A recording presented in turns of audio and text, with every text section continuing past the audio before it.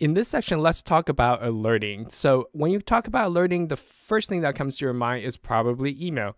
And email is great. Email is good, and it has a lot of use cases.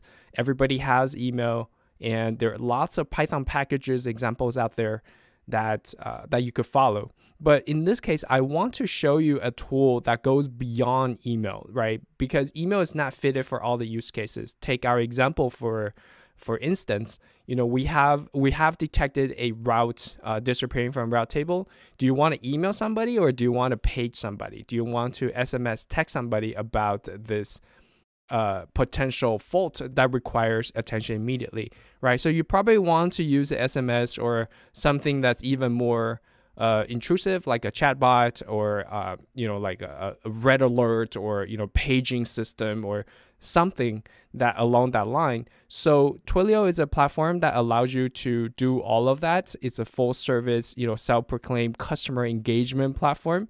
And all the products includes, from a full contact center to SMS, voice, email through their SendGrid acquisition, and to, chatbot and IoT, which is, they will send you a little SIM card that you could plug into your IoT device and then centrally manage and control them that way. So, I want to say this because Twilio, it is a paid service, although they do offer a pretty generous trial period as far as, giving you the flexibility to test out their service. But I would understand if you do not want to sign up for it because it is a paid service.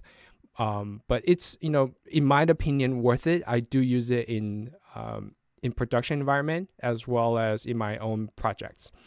So some of the links I want to provide you with, of course, Twilio, you could see this is their page. You could look at their products, their solutions, their dark customer stories, and also their pricing. Like I said, they do offer a trial period. So here's how you could work your free Twilio trial account.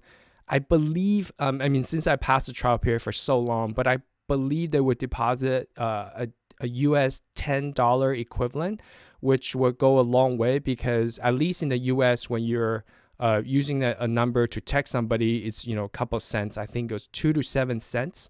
So $10 will actually give you a long runway to test out their service. And there's also a link for Twilio Python Quick Start. Twilio offers a full range of programming language support, but in our case, I like Python, so we're gonna stick with Python. And there's the Twilio Python Quick Start.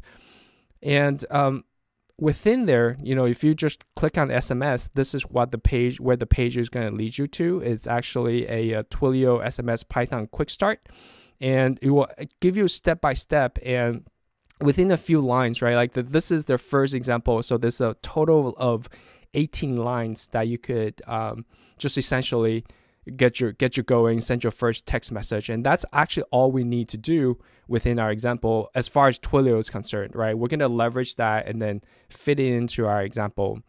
And once you log in, you could actually look at your own dashboard. And what you want to do is, follow their quick start guide. You could actually create a project. And once you create a project, it'll give you a service ID, account ID, that is what you need. And also you want to get a authentication token. I'm not going to click on view, but this is what you would get. So you want to take document of the SID and as well as the token.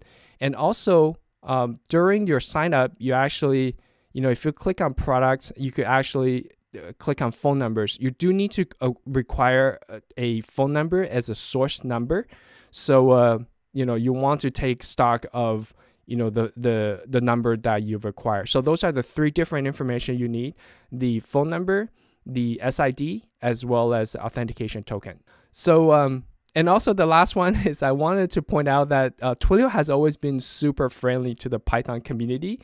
And if you go to PyCon, you'll find out they're usually a top sponsor, and even for local Python meetups, they do. And this is an example of it, right? Like this is a full Twilio Quest game that you could actually download for free and just play to improve your Python skill sets. And they will say, hey, Twilio, your Twilio Quest, right? Like you're going on this quest and you have to program snippets of Python in order to go to the next stage, get more credits or whatnot. So it's just kind of fun. I want to point it out that this is a great resource if you're into gamification of your Python learning path. So anyways, so the most important thing for this is that get you to think about what Twilio is, what they offer, and then get the 3 pieces of information that you need after going through the trial sign up, which is the account ID, the authentication token, as well as the phone number. So we're ready to move on to our code.